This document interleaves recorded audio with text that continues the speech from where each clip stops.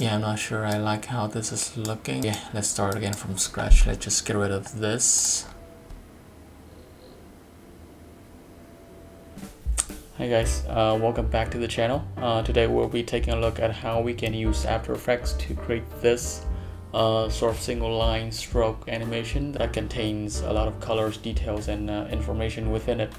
Now I know that there's been multiple plugins and scripts that can help us achieve this look, but today I think we're gonna rely on an old technique that I've done in a video about a year ago. This video is gonna be like an expansion on that idea, on that technique, and see how far we can go using that technique to customize our shape. So I hope you're gonna enjoy this one, and let's get into it.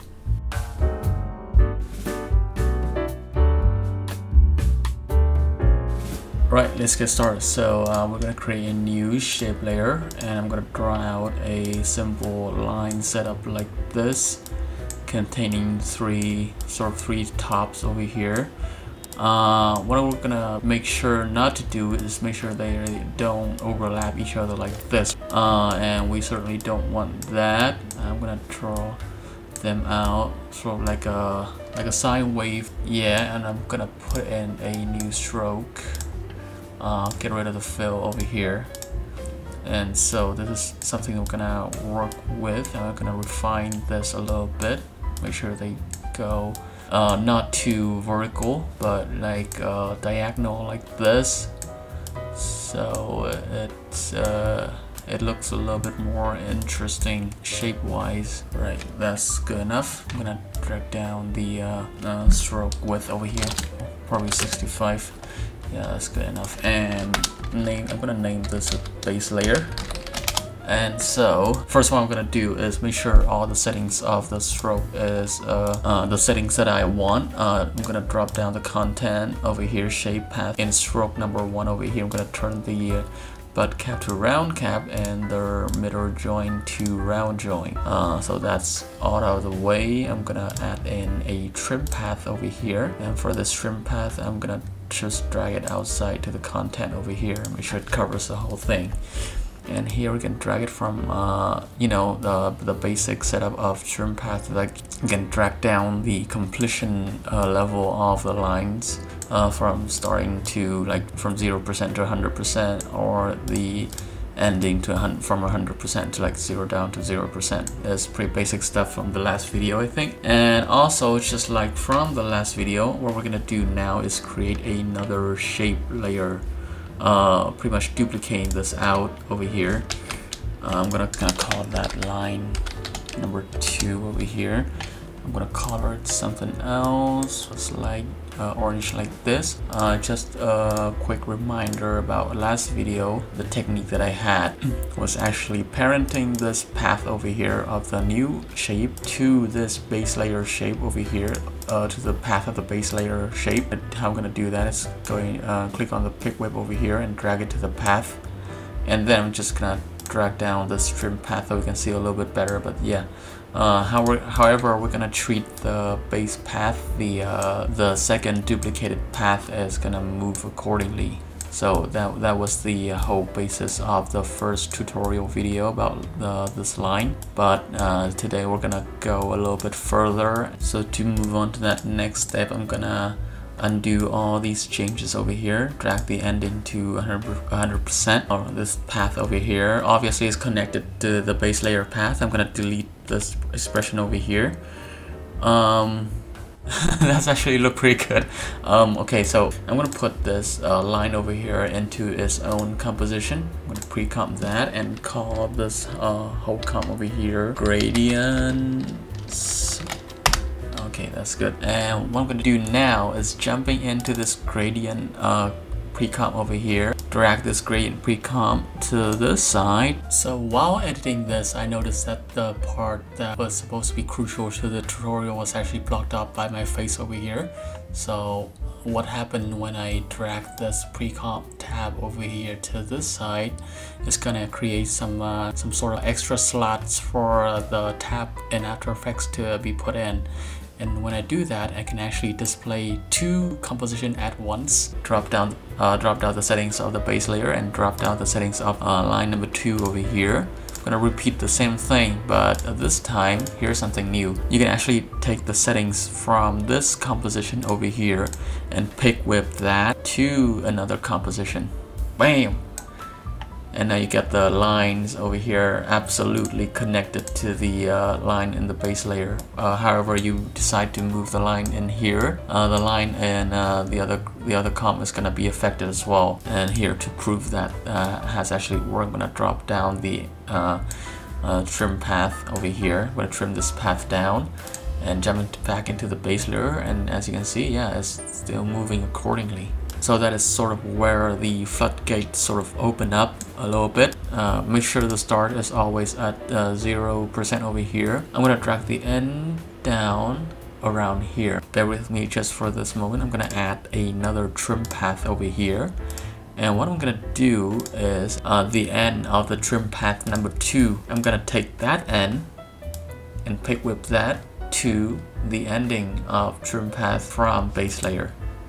There we go. So the whole point of what we just did was actually to make sure that the ending of the second line over here actually follows the end of the first line. As you can see over here, if it dropped down the end amount of the trim path, the second line is gonna be trimmed up as well. If you drag it from 0% to 100% over here, it's gonna give us an effect as if, you know, the color is actually following the creation of the line. Whichever amount the end percentage of the baseline, the other line is gonna be 88% completion of our baseline. You know, if the line is just 5%, it's gonna be this short piece over here. 88% of that is gonna be this part right here. So yeah, that's pretty much our whole setup for the color. Okay, so what I'm gonna do now is jumping into the gradient pre-comp over here and start, you know, customizing, putting in colors. Pretty much everything goes. I'm gonna make sure I turn this into a gradient first. So in order to do that, I'm gonna put in a blur effect, maybe a fast blur on line number 2. Drag it up like that. Hey, maybe thicken up the stroke a little bit. And as you can see, we got a sort of a glow effect over here. We don't want that, so what I'm gonna do is drag in the pick whip or the track mat over here, put that on the base layer, and also re-enable the base layer again. Now, as you can see, we got a sort of a gradient effect that also seems to follow where the line is going. So what we're gonna do now is play around with that a little bit inside of the gradient pre-comp over here. I'm gonna duplicate this line in whichever setting we have in the last line. It's also gonna be connected to this base layer line over here. I'm gonna color it something else, maybe like a tint of blue. Okay, I'm gonna jump into trim path number 1 over here. I'm gonna drag this down to maybe like 59% of our base line. And so the same principle applies as we drag it up. So I spent the next few minutes adding more color strokes onto the line, and with each new strokes, the line gets increasingly shorter. And as you may have noticed, one of the lines has been distorted to make it look as if it's surrounded by grains. Well, that was achieved thanks to an effect called scatter. I'm trying to think of things that we can actually do to these lines over here. You know, work that will create a little bit of a textures inside, more stuff to it. I'm gonna duplicate this line, maybe color it yellow, and put in a ball action, CC ball action, yeah. And delete this fast box blur over here. I'm gonna decrease the ball size and just increase the spacing over here. I'm enjoying this. This is very real, a therapeutic experience over here. Wow. Okay, so now we've sort of got a line that looks pretty good. I'm actually very happy with this result. Actually, what we're gonna do now is jump into keyframing and animating, and you know, putting this line into life, which is one of the parts that I most enjoy during the process. what I'm gonna do now, my plan is to have the line grow out over here and just swish to this part, and this one is gonna come off with some sort of momentum. Because of the momentum of the line, it's just gonna slightly drift up, like a kinetic motion drifting up from the motion of the line. So right now I'm gonna put a keyframe at N. Over here I'm gonna drag it to 8, sort of like an anticipation of what's gonna happen next. A few seconds later, a few frames later, I'm gonna drag it up to 30%, sort of where it's gonna end up at the bottom of hill number 2. A few seconds in, because it's gonna jump over hill number 2 and it's gonna land at the bottom of hill number 3, and boom, it's gonna end up over here and take some time to finish this whole sequence. Yeah. If we watch it back, it's gonna, wow, that looks good. Highlight all the keyframes over here and press F9, and over here for the part where it goes from the beginning to the bottom of line number 1 over here, I'm gonna make sure that's a smooth curve, like so. So we're in the speed graph, by the way. If you don't know, you can toggle between the value graph and the speed graph. I always tend to use the speed graph, but up here, as soon as I want it to sort of jump, like skip through this line, skip through the tip right here, and ease down wherever it gets to the bottom. But it's also not gonna land at 0 pixel per second over here. Let's just play that back. Boom. Yeah, there we go, like that. And also this one is just gonna skip through the hill number 2 as well. I'm gonna drag that in. This whole line over here is just sort of indicates the speed that it's going through from this keyframe to this keyframe, and that's super fast. How it's going through that. Maybe too fast. I still want to see a little bit of the action going on.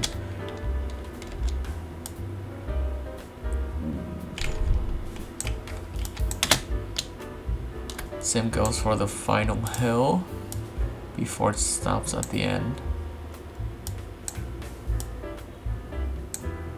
And it's just gonna slowly drift to the ending over here. Gonna make sure that's a smooth curve. Doesn't have to be too smooth, but you know.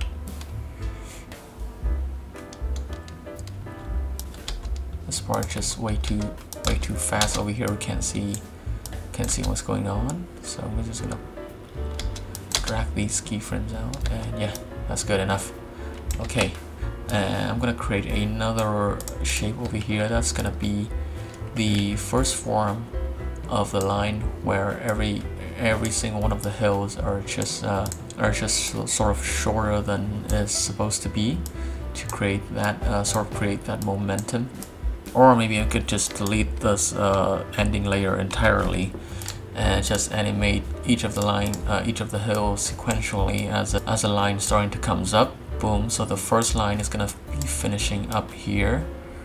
I'm gonna drag the first line up like that to my desired height.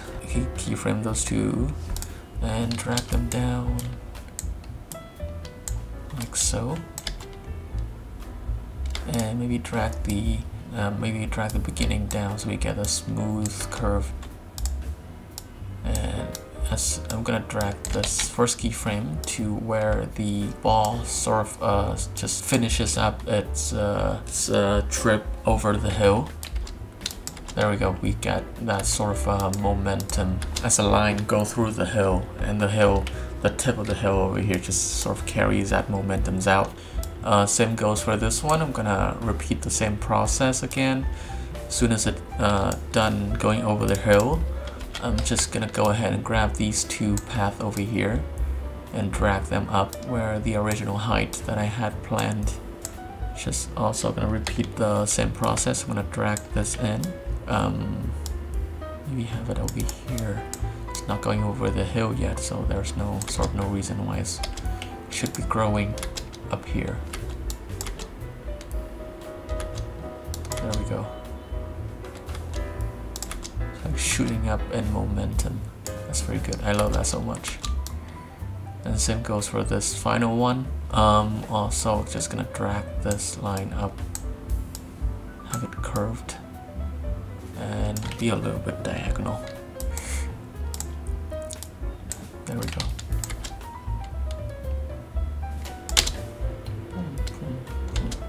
We have a little bit of lag going on over here because the line is still growing, so I'm gonna drag this in a little bit. Make sure the motion is smooth. There we go. Right. It's actually looking pretty good. Yeah, so that's pretty much it. Anything else I need to... Yeah, okay, so the first few minutes of the video I wanted you guys to draw out this line that's not going over each other or overlapping with each other. The reason why is because of the gradient of the inside is going to create this sort of intersection between the shapes over here. Even though we got this line masked into the original shape, the lines of the color inside of them is gonna move accordingly to the line, and it's just not gonna decide, you know, it's not gonna decide to stick with the original shape, the original mask of the base layer, but instead it's just gonna go over each other. So we got some pretty interesting color overlapping going on over here, but it's just not what we're after. So until Adobe implements a gradient stroke update in After Effects, I would like to draw your attention to a free plugin called Thicc Stroke. That's with a double C. It's a plugin that creates a stroke with true gradients along a path, as well as many other options to fiddle with in a stroke line. It's so much fun, you'll have a stroke of joy when the... So yeah, link to the plugin is down below in the description. Make sure to check them out. And yeah, I hope you guys enjoyed this tutorial. I'm pretty happy with the result, honestly. Yeah. And I'll catch you guys in the next one. Yeah. Bye bye.